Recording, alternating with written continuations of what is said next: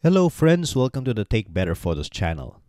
In our haste to take the perfect shot, we sometimes unintentionally include a big unsightly object which you wish was not there. Luckily, Affinity Photo has perhaps the most number of tools of any photo editor for removing objects. But with a large quantity comes large confusion. So in this video, I'll be demonstrating how to remove large objects with 4 tools using 2 of my own badly taken images so we can find out which is the best tool. So let's get right into it. The first tool is the Inpainting Brush tool. With the Inpainting Brush tool, complex algorithms take over to harvest information from the surrounding areas of the image in order to reconstruct the missing data. The Inpainting Brush tool is the simplest to use as it does not require you to do any sampling. Affinity Photo recommends some best practices for the Inpainting Brush tool. The first is to make sure to set a suitable brush size from the context toolbar, and you might have to do some trial and error for this to get the best results. You can do multiple passes if the result of the inpainting does not look authentic or seamless enough. Just simply paint over the areas again. Alright, so let's begin using the Inpainting Brush tool.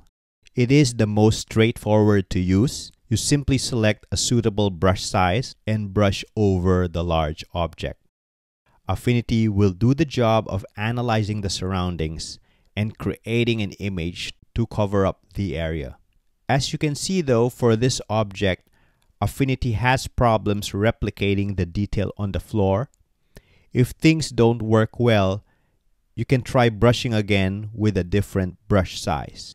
And as you can see, while the result is not perfect, it is definitely better. For the second image, the Inpainting Brush works even better, as the object has more space around it, allowing me to use a larger brush, which seems to be more beneficial for the Inpainting Brush. I was able to recover the detail in the cabinet adequately. That being said, there is some slight discoloration that I'm observing, but all in all, it's a very good result. The next tool is the Healing Brush tool. The Healing Brush tool samples from one part of an image onto another. It blends the target pixels with the sample pixels by matching the texture, tone, and transparency of the sample pixels with the target pixels. To define the cloning source, hold the Alt and click on the area you wish to begin sampling from. You can also use the arrow keys to scale or rotate the source image or the sample image. So now let's begin using the Healing Brush tool. Unlike the Inpainting Brush tool, which works automatically and you can brush off the unsightly object directly, the Healing Brush tool requires you to select a source point by pressing the Alt-click combination, and the image under that source point will be used to replace the target image. To replace the target image, just simply click over it. As mentioned in the description, the Healing Brush tool involves blending the sample onto the target image. Unfortunately, because the floor, which is what we're sampling, and the foot, which we are removing, are very dissimilar in tone and color, the Healing Brush is unable to blend the 2 images properly, resulting in visible artifacts and discoloration such that the object is not completely removed. For the second image, the sample and the target are closer together in tone and color, and as such, the Healing Brush does a better job, even though artifacts and discoloration are still visible.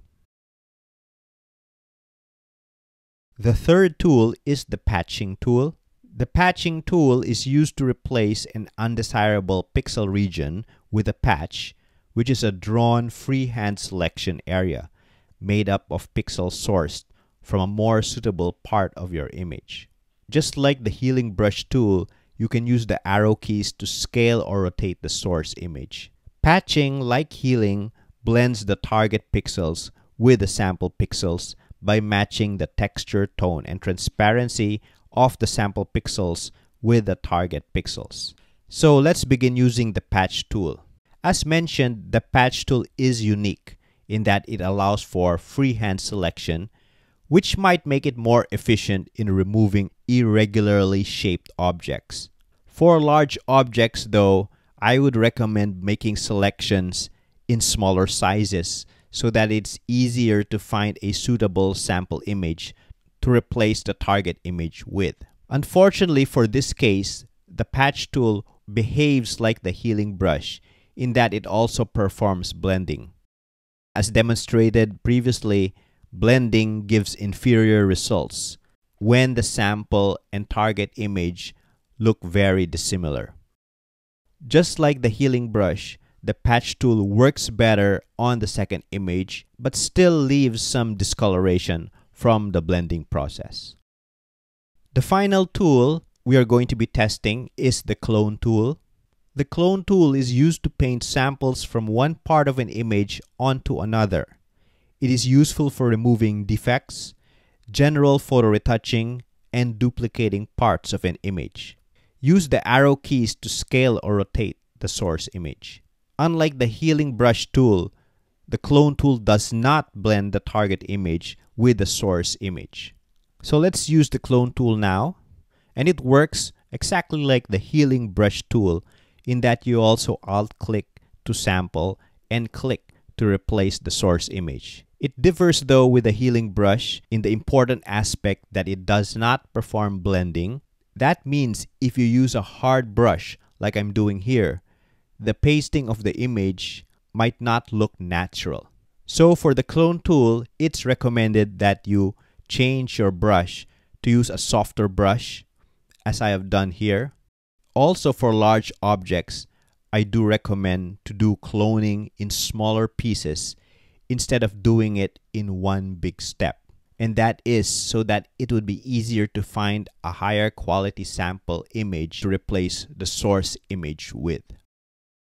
So there you have it, 4 object removal tools from Affinity. Which one is the best? If it was not obvious from the demo, I would go with the clone tool at number 1, followed by the Inpainting Brush tool at number 2. I would skip the healing brush tool and patch tool altogether unless the clone tool for some reason was not giving the results you want. Personally though, I've never found such a case. I believe in all cases the clone tool will work better, but do let me know in the comments which tool you prefer for removing larger objects and which techniques do you use. I'd love to hear from you. And if you like this content, don't forget to like, subscribe, and share to help keep the videos coming. And till the next video, I'm going to see you in the next one. Bye for now.